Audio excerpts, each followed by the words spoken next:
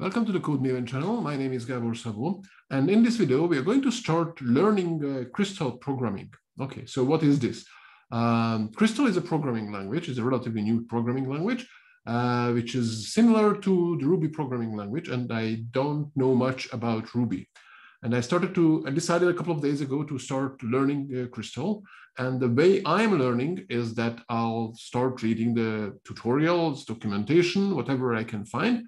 And I start preparing small examples for myself. Basically, I go over, usually I go over or to go over the slides of other programming languages of Perl or Python or whatever I have, and start trying to implement the same thing, start doing the exercises. So this is what I'm going to do now, or this is what I started to do now. And now I'm going to share with you the beginning of what I've so far learned. So this is going to be sort of a tutorial of Crystal, learning with me, Crystal, learning bad things that are probably not the correct ones from Crystal. But, well, I hope that you'll enjoy it. So how is it going to work? I'm going to share you the screen. That's also funny because I've just upgraded my computer, so my video recording system is a little bit broken, and I'm using now Zoom in order to record alone a video. That's gonna be interesting. Anyway, so now I'm sharing the screen. You can see the slides. I'll put the slides under the video, but you can actually go to the Code Maven slide. So let me show you this, how you get there. Nice picture, by the way.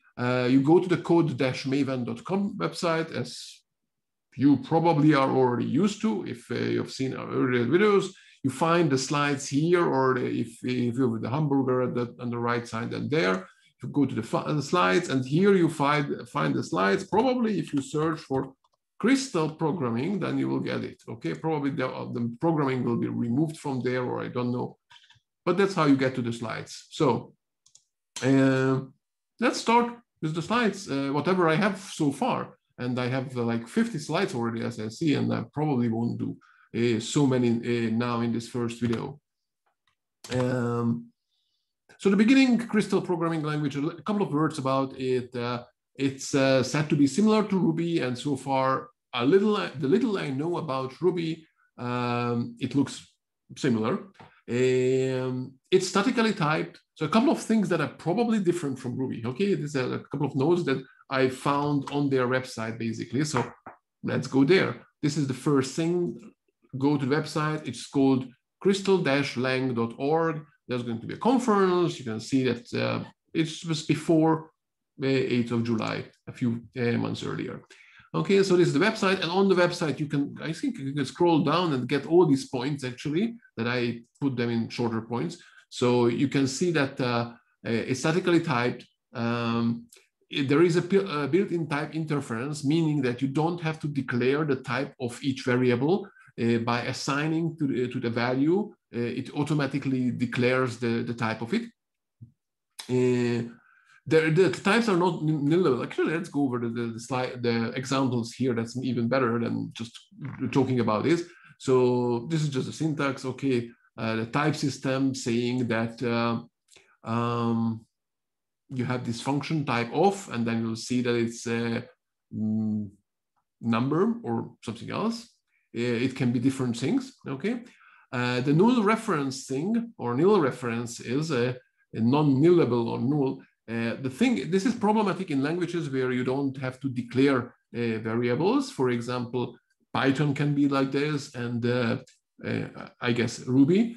So this is the problem, that if you have this code that assigns a value to this variable on condition, but then you use it anyway, doesn't matter if the condition was met or not, then this is in these languages, in Ruby, I guess, and in Python, this is syntactically correct. It's just a runtime error when this case is not correct. So if you run this program and the round2 is bigger than 0, which is almost always, okay, then this is going to get an assignment, and you will get here, this will work.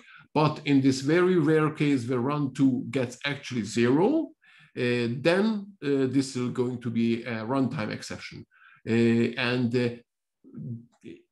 Crystal can detect these things, and it's going to be a compile time error for it. So you won't, so you find out these problems very soon, much earlier than in those other languages. So that's the null, and that's very useful.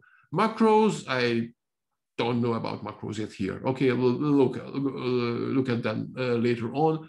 There is a concurrency model, so you can write in parallel. It's apparently similar to Go and Clojure, and I know a little bit of Go, so that's going to be interesting to see how it works. Okay, and there is a very easy, or that's what they say, C bindings. So it can you can easily connect to C libraries, which is very useful because at the end, tons of things are written in C and then reused by all kind of other programming languages with this binding. So it's very useful if it's easy to do in your programming language. So that's basically what I saw on their website, not that I found that. The other thing which is very important, and I think it's mentioned on the website, is the shards. So the Crystal shards are basically the third-party moduling system or library system or whatever you would like to call it of Crystal. There is a website. And unlike Python or Perl or most of the other languages that have a central database and you upload there your released version, Crystal, as of currently, doesn't have this. Maybe at one point they will do that. Instead of that, they install directly from GitHub. And again, maybe, I don't know if they can support GitLab or other things. I haven't checked that yet. From GitHub, they can install. But these third-party libraries, modules, whatever, are called shards. And then there is this website. Currently, this is I think the best way to find these shards. So you can search here, and then it will direct you, link you directly to the GitHub page of that that shard. Okay.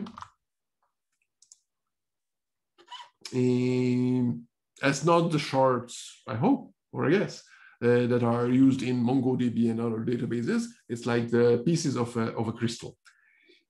So you can use that in order to configure the shard system. You basically need to have a configurations file called shard.yaml that you can create with the shards init command, and then you can fill in, this is I think the default that was created, and then you can add all kind of information, the dependencies of your code, and then you can say shard, I don't see it here, shards.install, and that will install all the dependencies that you declare in your package. Okay, how do you get Crystal? Yeah, you first need to have Crystal in order to use the shards. Okay, so how do you get it? There is a link on the website. There was a big link here as well at the top, I think. Install, that goes to the same page where you have instructions how to install it on various places. So I am using Ubuntu, but before I installed it natively on my Ubuntu, I actually started with Docker, and I will show you how to do that in a second. But here is the one for Ubuntu, and then just go for your operating system and then find how to install it. And what I did is just ran this command. Yeah, I know it's dangerous to execute anything, especially with sudo that you download from the internet, but we trust everything, right? So that's okay. Of course, if you are more security aware, then make sure that you check what's being downloaded from here. And that installed everything that was needed, so I can run Crystal on my computer. But actually, before I did this, I had the Docker version. So here is what I did. I just ran this command. Actually, what I did is I created a script, just a simple file that had this command in. So obviously, I have to have Docker installed. So you need to have Docker installed. And then there is this Docker image with Crystal, which is called crystallang/crystal. And this is the command that would run the Docker, this image. I mean, first time we'll download it. It will automatically remove the container once it's done. It's in interactive mode, which I actually probably don't need here. This will map make the container have the working directory, the slash opt being the working directory, and this is needed because I map the current local directory on my system to the slash opt inside, and then I run Crystal inside a computer, and whatever I pass to it, it's being passed there. So basically, once I did this, I created this file called Crystal, and I made that executable, Crystal plus X executable. Again, remember, I'm running on Linux, so on Windows, if you'd like to use this in Docker, it's going to be slightly different.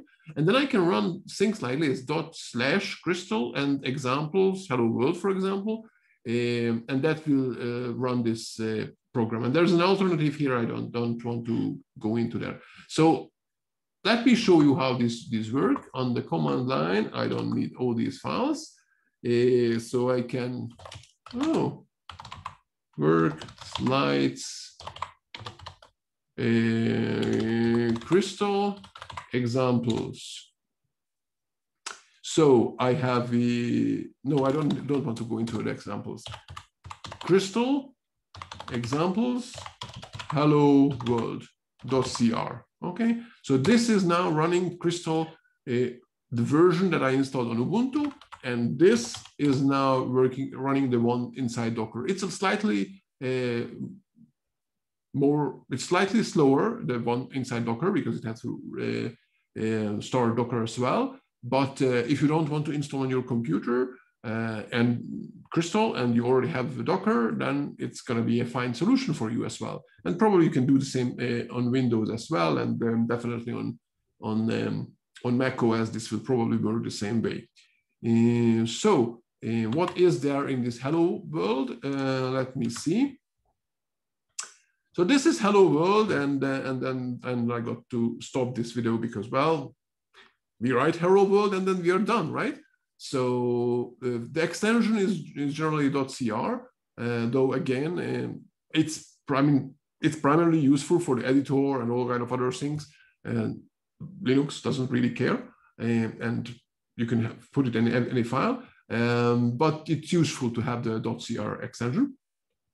And then puts. Puts is basically put string. That's the short name of it. It comes from Ruby, and this will print out this string on the command line, as you could see on the standard output. Okay, it printed out. It also prints a new line at the end, and that's it.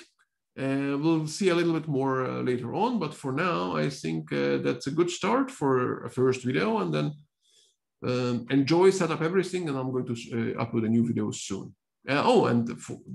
Don't forget to follow the channel and like the video and whatever you need to do. Okay, so thank you very much, and see you next video.